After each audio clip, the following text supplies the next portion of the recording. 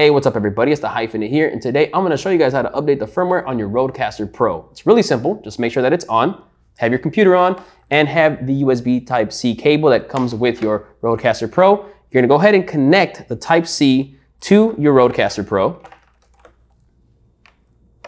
Then before you plug in your cable to the computer, go to your web browser, type in Rodecaster Pro Update, and then make sure that you are clicking on a link that is from Rode.com. Here on the top, I have Rodecaster Pro Firmware Update 2.1 at the moment. Whatever the latest firmware is should show up there. Go ahead and click on that link. And again, verify that it is the Rode website. Then scroll down. And generally above the picture, you'll see where it says download the new firmware here. Click on that. And then on this page, click on download. Choose your operating system. For me, it's Windows. Then go ahead and click download. Then go ahead and launch the application that you downloaded. The Rodecaster Pro Setup Wizard. Go ahead and click next, accept, next, next, install. Now, depending on your computer, this can take a little while. It's not that long of a process. Then it might have a pop-up that asks you, do you want to allow this app to make changes to your device? Go ahead and press yes.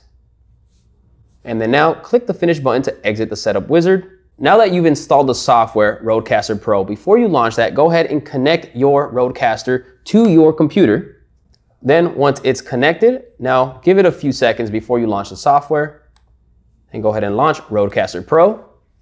And then right away, it should pop up if you need an update. So here it says your firmware version, for me it's 2.0.7, is out of date. Would you like to update now? Press update.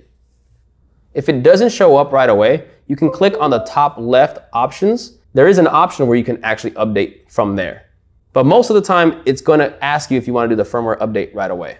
And that's pretty much it. You'll see the Rodecaster Pro restart itself. Give it a few moments after it boots back on. And if you want to verify that your firmware was updated on the Rodecaster Pro, go ahead and click on the settings button on the Rodecaster. Then go to advanced.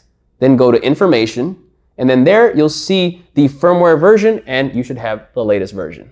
And there you guys have it. That's how simple it is to update the firmware on your Rodecaster Pro. If you guys are interested in getting the Rodecaster Pro, I do have links in the description where you can purchase them from either B&H Photo or Amazon. It doesn't change the price that you get it at, but it does help this channel. Please make sure to drop a like on this video, drop a comment below if you have any questions, and please make sure to subscribe. I have a lot more videos coming soon. I'll catch you guys on the next one. Peace.